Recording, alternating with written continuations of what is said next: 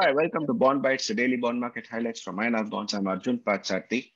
And 10-year gsec yields rise again in auction today. It rose to 6.78%. This bond was issued 2 weeks back at 6.54%. Now it's gone up to 6.78%. And even at the higher yields, that is 6.78%, RBI still gave some bonds to the underwriters as they did not want to signal higher yields than 6.78% in the auction. But clearly, the fact that RBI allowed the bond to be auctioned at 6.78% shows that it is now seeing interest rates to rise, and it's a matter of time before their policy after the budget next week, and the policy on the 7th to 9th of February that they should start signaling rate hikes like the Fed. The Fed started signal rate hikes starting as early as March.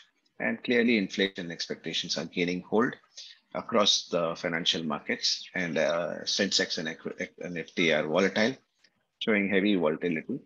The rupee was marginally higher as equity markets slightly stabilized, though with volatility, and but still at trending towards record lows.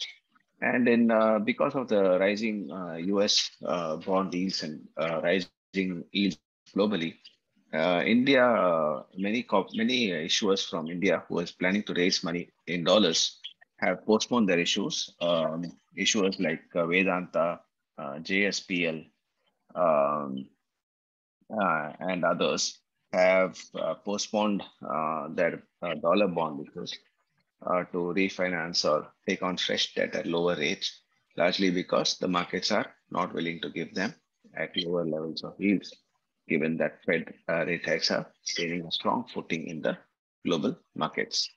And even in India, in the corporate bond space, the Bharat Bond ETF, which is a index of PSU bonds, the top PSU bonds, which is which is completely government owned and rated AAA.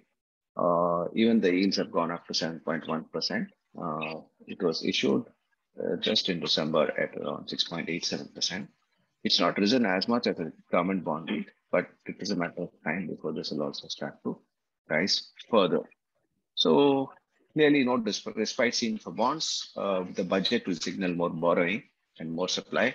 RBI policies is going to signal rate hikes somewhere in this year.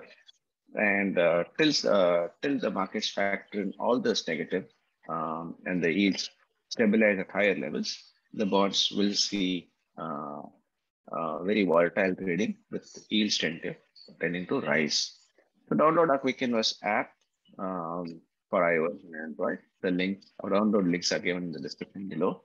You download the app and see the best bonds to invest in, curated bonds with the most information. And the easiest of investment processes through the app. All you need to do is download the app to invest. And if you're not subscribed to our YouTube channel, please do so. Thank you very much.